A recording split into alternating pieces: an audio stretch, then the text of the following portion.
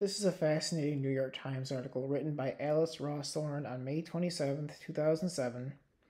It's titled "The Director Tim Bakhmamatov Turns Film Subtitling into an Art," and begins with Rawsthorne gushing over the English captions in the new Russian horror film at the time called Daywatch.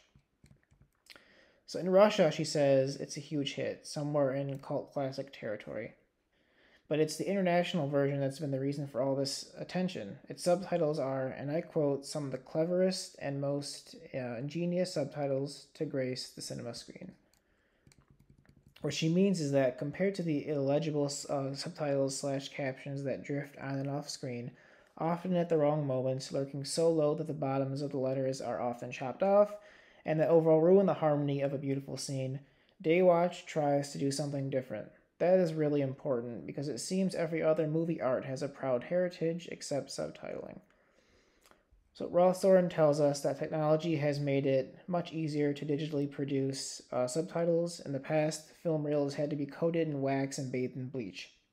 But even now that it's easier, filmmakers are hesitant to take advantage. The public still believes captions and subtitles are only used for function, not art.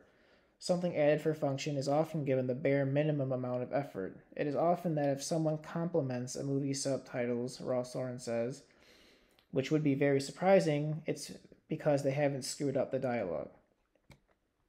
So what Bakhmamatov, the director, has done is make his subtitles another character in the film, another way to tell the story. So the result is a text that, for example, glows red when a character is angry, or text that disintegrates into a puff of smoke after an explosion.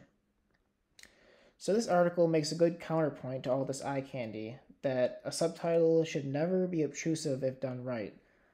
The director of Daywatch, of course, disagrees, saying his are not the kind that obtrude. In fact, most of them are still standard typeface captions with sans serif lettering.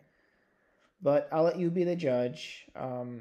Here are a few screenshots from Nightwatch, the prequel to Daywatch, which is found on the Kairos website. So what's the deal with me showing you Nightwatch instead of Daywatch? They're basically doing the same thing with captions. So there are a few.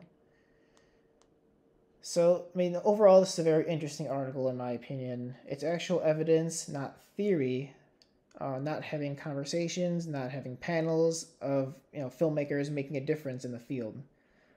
Again, the question is, do you feel these captions are distracting and maybe overly sentimental, or could you see yourself possibly enjoying them?